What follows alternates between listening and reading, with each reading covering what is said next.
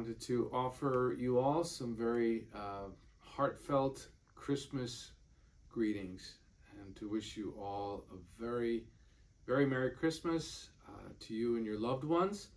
I look forward to seeing most all of you, I hope, this weekend. I know some of you will be traveling, and wish you safe travels and a beautiful time with your family.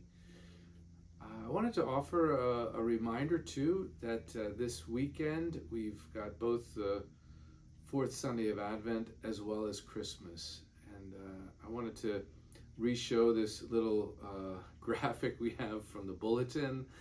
And as you're looking at this, an easy way to remember it is this way. On the left side, we have the fourth Sunday of Advent and all the Masses. You need to go to one Mass on the left side. And then on the right side is our Christmas Masses, which obviously is December 24th and 25th. And of course, you need to go to one Mass on the right side, which is Christmas. Giving you a very full experience of the love of God this weekend as He comes into our life, body and blood, soul and divinity in the Eucharist.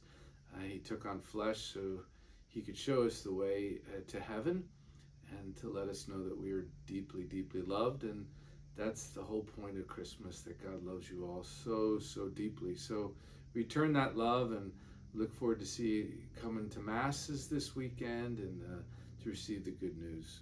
May God bless you, and know that on behalf of all the priests here, we are praying for you, and we do love you very much. God bless.